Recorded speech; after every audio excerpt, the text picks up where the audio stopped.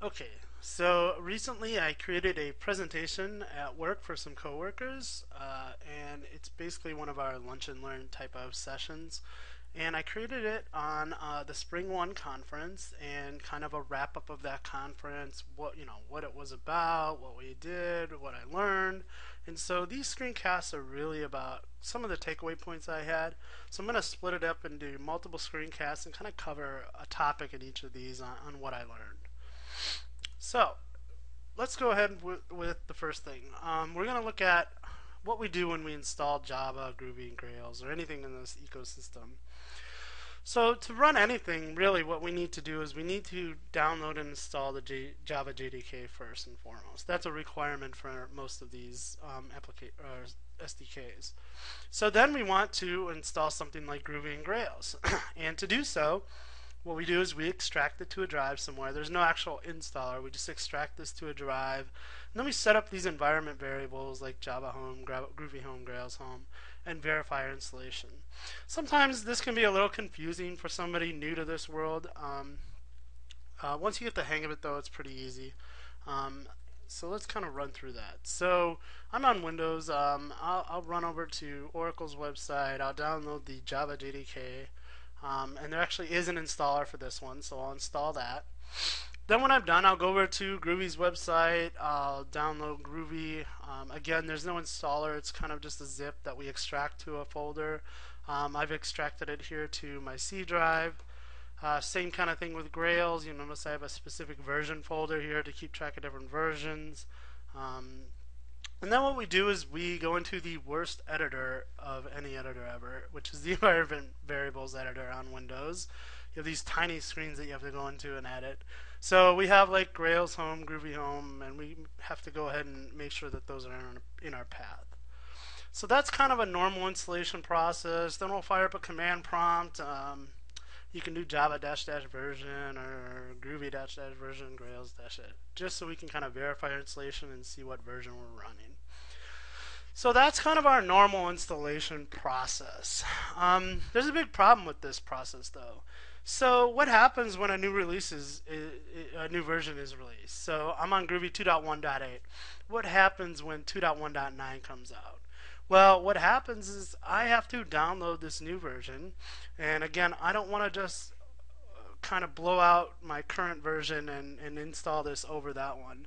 I need to maintain these separate versions in case I need to be able to test against code that was in 2.1.8, because that maybe we still have that at work in production. So I need to be able to manage these multiple versions of the SDKs. So you need to download a new version. You got to go update your environment variables. You have to update your IDEs. And again, this can be a pain. And we're just talking about Groovy here. What about this whole Spring ecosystem if you take advantage of it? Things like Groovy, Grails, Gradle, Spring Boot. So there are all these different pieces of software that we have to manage multiple versions for. So again, this is an older install, what I used to have on my machine. So I'd have, under Grails, I'd have all these different folder paths. And so really managing these and switching between them became a pain in the butt. So that's the problem. What's the solution? The solution is a tool I found out about at Spring One called the GVM, which stands for the Groovy Environment Manager. And if we go ahead and click this, we can pop over to it. Nothing to it, just has some information about it, some great documentation on how to get started. You see right off the bat, though, it's a tool for managing parallel versions of multiple SDKs on most Unix-based systems. And I'm not sure if you can tell, but I'm actually on a Windows machine here at work. But don't fear, we can actually get this to run on Windows. So if you don't know what the Groovy Environment Manager is, it was highly inspired by tools like RVM and RB environment tools that the Ruby community largely uses.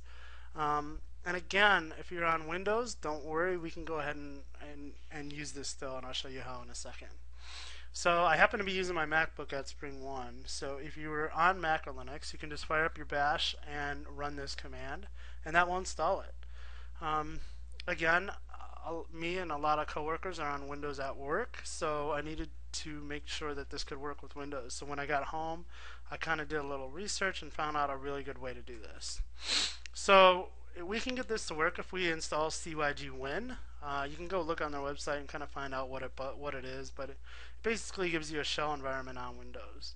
So I'm going to go ahead and run my installs. I can run the setup for your system. Once that actually during the install, we want to make sure we do something. There's a way to kind of select packages that we're going to use within it. Most of all the defaults are fine. There is one we need to find though. If we do a search for zip, we need to make sure that we get this unzip package, and the reason is when we go to install, it basically downloads a zip file from the internet and then extracts it to our machine. So if we don't have this unzip, you're going to get an error when you go to install a new version of Groovy or Grails or Gradle, and if you do, it's just because you missed this step. So make sure you get the unzip package here. So once we have it, we can just go ahead and launch it from the start. I have cygwin terminal, so I open up my terminal and I'm ready to go. So how do we use this? So after we're done installing, we either got to run some script. I just shut it down, bring it back up, and run GVM Help. So GVM Help will basically give us some information here about the tool. So the tool is GVM, the command, and the candidate, and then the version. So the different commands that we can run are things like install, uninstall, list, version, current. The different candidates are the SDKs, the things that the software that we need to work with: Grails, Griffon, Groovy, Spring Boot. And then versions are optional. We can specify a certain version.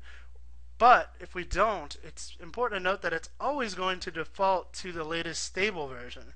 And this is important because there are things like Groovy where there's a release candidate available, which is actually newer than the current version, but it's not going to install that by default. It's always going to install the latest stable build. So that's important to remember. If you need a specific version like the release candidate, you need to specify that. So what do? I have GVM install Groovy. So I'm going to install the latest stable version of Groovy. So what it does, it goes out and grabs the newest version, which is 2.1.8 at this time. It downloads it and installs it. Says, hey, I'm done installing. Do you want to make this your default? And most of the time, yeah, I'm upgrading to a new package or new software. So yes, I want to make this my default. So we say yes, and now it says setting Groovy to our default. So it's also important to remember that we've done this in terminal, like in our shell. So we can run Groovy -- version. But if we open up command prompt and run that same command, it's going to go, what are you talking about? I don't know what Groovy is. And that's because we didn't set up those Windows environment variables to kind of point to where we are. We don't have to do that anymore. You can go ahead and push those in, but you just don't need to anymore, in my opinion. We have everything we need here in our shell. So, but where does this software get installed? So if you look on where you installed cygwin, in my case I installed it in the C drive. If you go into home and the user and then the .gvm folder, this is what you'll see. So for each candidate, they'll have their own folder. So for Groovy, it's got its own folder. When I jump into Groovy, I'll see my two versions installed, 2.1.7, 2.1.8. So now, not only did it just install it, it actually set up paths for me. So it's got my bin directory in the path. So in my shell, I can just type in Groovy console, and it'll open up that Groovy console for me because that bin is in that path. So that's nice to have too. So now I want to see what versions of Groovy I have installed. So you can, hey GVM, give me a list of what's available and installed. So if you say GVM list Groovy, it's going to tell you all of the packages that are available. And then it's going to tell you with the asterisk which ones are installed. So you'll see I have .8 and .7 installed. And then you'll see which one's currently in use, and that's 2.1.8. So that's great. It gives us a list of everything. We know which ones we have installed, and we know which one is our default. But let's say we wanted to switch back to an older version. I can say GVM use Groovy 2.1.7. So now we're using Groovy in this shell 2.1.7, and that's important to note. So when we use the use switch, we're basically saying for this shell I want to use 2.1.7. When we close this down and fire up a new shell, we're basically going to be using the default, which is 2.1.8. Now there is a command for us to be able to do that, and it's default.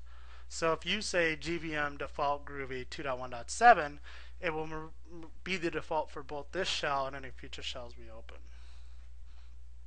So that's the Groovy Environment Manager. It's really great for managing parallel versions of multiple SDKs. It's really easy to switch, list, install, remove different versions of the software. And it's great for Mac and Linux, but it also, as you can see today, it works great out of the Windows environment using CYG Win. So please like this video. If you have any questions, feel free to ask. Thanks a lot, guys.